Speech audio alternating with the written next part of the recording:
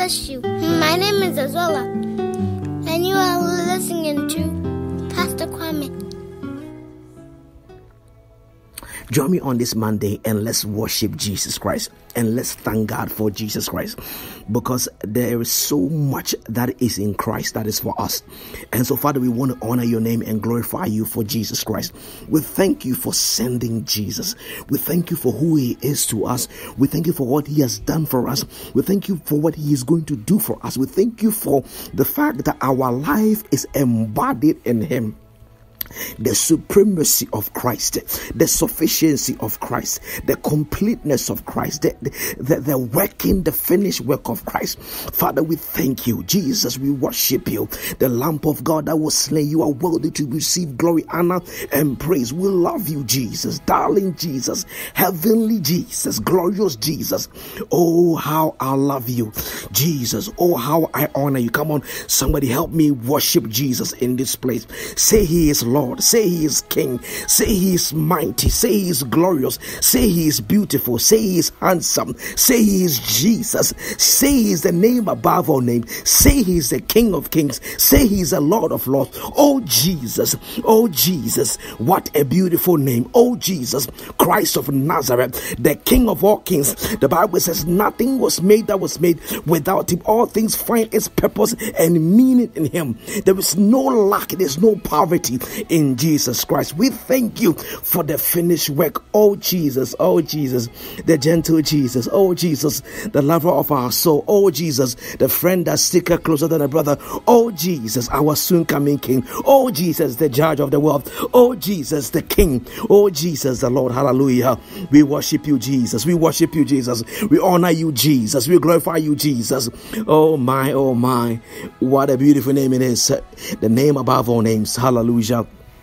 We give God the glory for Jesus. Amen. I greet you on this Monday in the invincible name of our Lord Jesus Christ. And I want you to know that Jesus is Lord. Jesus is King. I can talk about Jesus all my life and I wouldn't finish, because there's so much in Jesus Christ. Amen. Oh, Father, we love you. Father, we worship you. Amen. Amen. Let me snap out of it a little bit. Hallelujah. Hallelujah. Hallelujah. I believe that God is going to take care of his own this week as well. We confidently say, if Jesus died for us, then we have no fear of death, because he took that power out of death and gave us victory in the name of Jesus. Amen. Amen. I pray you're doing well. I want to apologize. I wasn't in town this weekend, so I couldn't send the tree translation message, but we're going to catch up this coming Saturday. Amen. Let me get to work. Hallelujah. Hallelujah. Hallelujah. It's a delight to bring you the word of the living God. The flower fades, the leaves wither, but the word of God abide forever. In the book of Colossians chapter 3, the verse number 2. Colossians chapter 3, the verse number 2. The Bible says, focus on things of heaven, not things on earth. Take your camera and focus. Praise God. Fix your eyes. Other translations say, fix your eyes on things above. Amen. Focus on things of heaven, not the things of earth. I want to talk to you about the power that backs you. The power that backs you. Amen. And that is very important, that you know the power that is backing you in life. Amen. The book of Colossians is enjoyable. And Paul is an enjoyable person in general. When Paul begins to write and you like God, you enjoy what Paul is saying. Because not only is he teaching, he's an experienced teacher. Not experienced as in life experience, but he has experienced what he's teaching. He's a man that walks in the power of the Holy Spirit. So everything he says is just too rich. So in the book of Colossians, he's beginning to talk about Jesus, how he is the embodiment of everything that we believe in, and the fact that our life is actually hidden in Christ. When Jesus Christ got up from the dead on that beautiful Sunday, when he resurrected, he took our life with him, and he's sitting in heaven with our life in him. Praise God.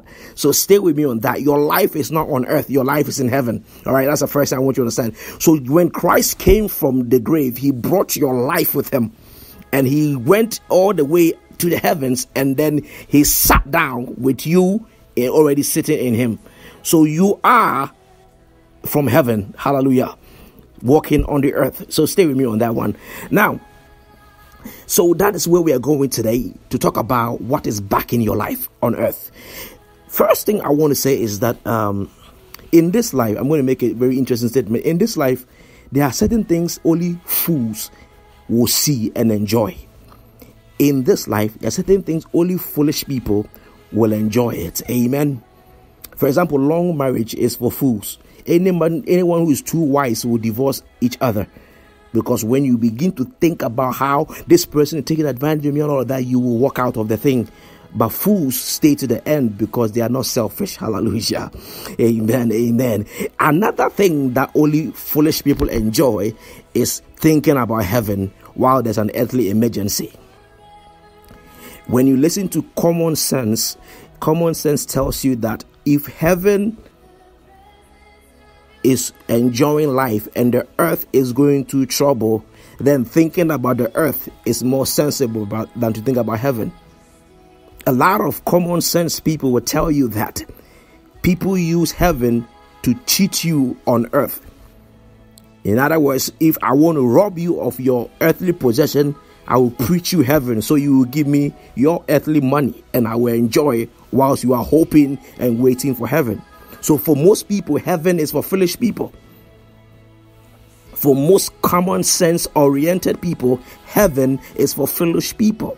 The thought of heaven is not for people who wants to do anything important in this life. A lot of people think that even the whole religion thing is a way for somebody to rob you of what belongs to you on earth, so they can flip and switch and kind of give you a bait for you to hope for in the near future by and by. So because of that, heaven has received a bad kind of reputation, but only foolish people understand the power of heaven.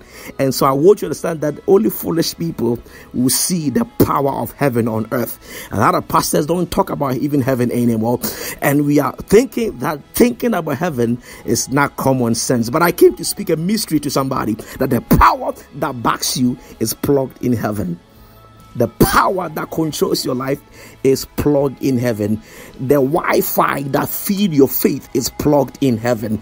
The Bible says when he rose from the dead, he sat in heaven, and he says to the Colossians church, your faith and your confidence is making impact on earth because you understand the things that are preserved for you in heaven. It is important and critical that you understand that the power to walk on earth comes from heaven. Oh God help me, the confidence to walk on earth comes from the Father. So Paul says now, I want you to understand that you cannot do this thing on earth unless you are understanding the full scope of what heaven has to offer. I'm going to take my time and teach this clearly so you understand that. Number one, your confidence in life, your confidence in this life is plugged in your ability to understand what is in heaven for you. Hallelujah. Your ability to do life properly is purely determined by your understanding of what is in heaven for you. It says the Colossians church, you guys are able to be on fire for God because when we spoke you about the good news, you understood that there are certain things that are stabilized in heaven for you, and oh God help me, the thought and the understanding of it gives you the confidence. Let me teach a little bit earthly example for heavenly purpose. When you look at the currency of every country, when I'm doing a transaction with somebody and I pull the dollar bill and you pull your country bill, whatever country you are representing, the value of my dollar is not in the paper that I'm holding, but the value of my dollar is based on an invisible backing. There is something that backs it that is invisible, that gives the value of the dollar that you are dealing with. Are you hearing me? So every time that I give you the money, your currency is made of the same paper. Probably mine is even older and crimpled. But the reason why it is valuable has nothing to do with what you're looking at, but it has everything to do is what is backing it. What is the value that is backing it? Every believer walking on earth is backed fully by what heaven, oh God help me, what heaven has installed for that believer. And when that believer understands that, then he can operate and make demands on earth based on the full understanding of what heaven has already in store for that person. And any Christian who is very sluggish, any Christian who is very weak, any Christian who is very kind of timid and lacks the vigor to do life, I can guarantee you they have no idea what is reserved for them in heaven, where Christ is sitting right now. The Bible says where he sat, all authorities and powers has been set. Oh God help me, my God, the power to oh God help me, the power to disarm the devil, the power to disarm evil spirit, the power to disarm negative forces is all placed under the power of Christ seated at the right hand side. And those of us that understand heaven, we speak from that authority and we declare in Jesus' name that everything will bow at the mention of the name Jesus. The power to do life comes from your understanding of what is in heaven for you. The second thing that looking and focusing on heaven does, the first thing that it does for you is that it influences your confidence on earth. The second thing that looking onto heaven does is that it influences your faith. Your faith is plugged in heaven. Your faith is a Wi-Fi, and the whole router is in heaven. That feeds, oh God help me, that gives you what it takes, that gives you the ability to move forward. Oh God help me. Faith is a substance of things, of the evidence of things not seen. All those things that are not seen, they are kept in heavenly places for you. Oh my God, you cannot get married unless you see it in heaven. You cannot move forward unless you see it in heaven. And when you see it in heavenly places, then it becomes a reality that you must just pray into existence for. The things that we are hoping for, they are coming from heaven. Your tomorrow is coming from heaven. Your blessings is coming from heaven. And until you can see it, until you can understand it, until you can perceive it, you will think your blessings come from your co-workers. You will think your blessings come from your job. You will think it says focus on things above. That is where Christ is sitting, and that's where your life is.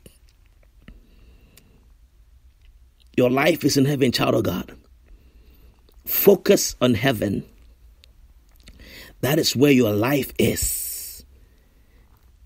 And lastly, he says now, nobody who thinks about heaven will live in sin. Hallelujah.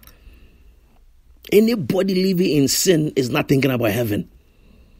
And when he says heaven, he's not talking about heaven that we are going to go. He's not talking about the fact that we are going to go to heaven, so I should live right. Not at all. He says that the power to live right comes from a person who are, oh Lord God Almighty. Oh Lord God Almighty. He says now, the Bible says that when Jesus rose from the dead and went to heaven, he stripped and he began to take charge and control of sin. And he stripped the power. So when you, oh Lord have mercy, when you understand this order in heaven, when you understand the hierarchy that sin has been put under the feet of Christ, then when you are walking towards sin, you understand that oh my. So I believe I was catching the picture now.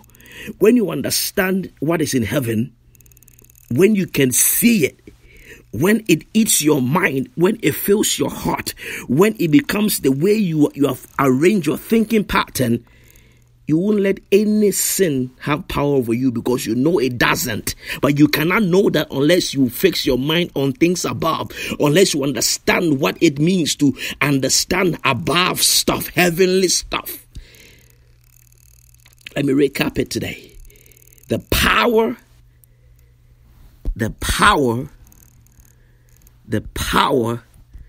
to be confident comes from a clear understanding of what is in heaven for you. The power to walk in faith comes from a clear understanding of what is in heaven for you. And the power to live over sin and above sin clearly comes from the picture of heaven. So the point I'm making is that if you don't know what heaven looks like on Monday, your Monday will not look good.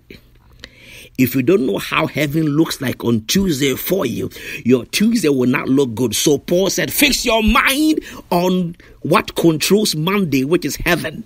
Fix your mind on what, oh God help me. Fix your mind on what controls Tuesday, which is heaven. So your life flows from heaven. That's why when Jesus taught them prayer, he says, now you want to say, give us this day from heaven our daily bread. Paul says, fix your mind on heaven. When your mind is heaven control, you bring heaven down to earth. May God give you heavenly vision. May God expand your will in heaven for you. And may you understand what is in store for you in heaven. In Jesus' name, I want to give you a quick assignment. I want to beseech you to read Colossians chapter 1, the whole chapter, and you begin to understand exactly what God wants to share with you on today. That there is an ability, he says now, for you have this faith because you understand what is reserved in heaven for you. Father, we thank you for Jesus Christ. We thank you for our lives. In Jesus' name, amen.